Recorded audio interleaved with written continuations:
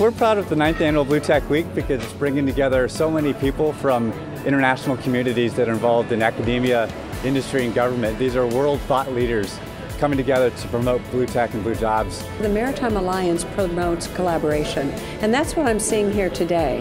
We've got people talking about one issue, but from many different areas. The atmosphere of cooperation and transparent dialogue is very good, so people can learn from each other, they can get inspiration from each other. You always meet such a good bunch of people, a lot of new contacts to make, new partnerships to form.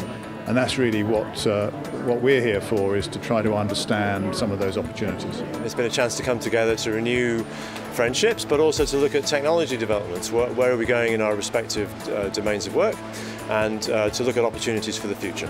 To be able to interact with thought leaders, to be able to get their impressions of how technology advances will help them in their missions, that is great information to come away with and is really invaluable. We're seeing a big push towards a lot of focus on businesses and venture capital money towards ocean investment. Well, I've been coming to the BlueTech Summit since the very first one.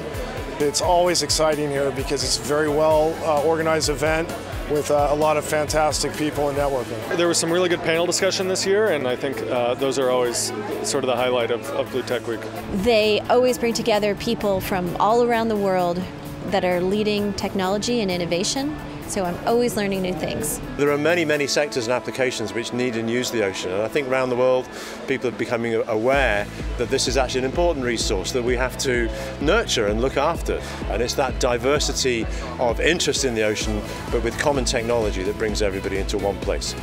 The thing that I've been most impressed by the Maritime Alliance with is how rapidly you have brought together all of the main stakeholders who have an interest in this sector. The intersection of space and ocean is such a great opportunity. There are a lot of smart, creative, innovative people in both fields. All the different technologies that space has given us that we utilize for ocean resources every day, satellites providing remote sensing data, animal tracking, vessel tracking, keeping us safe, keeping our assets safe. There are so many examples of where the intersections of these two realms meet. So the time is right, the technology is here, there's a need for it.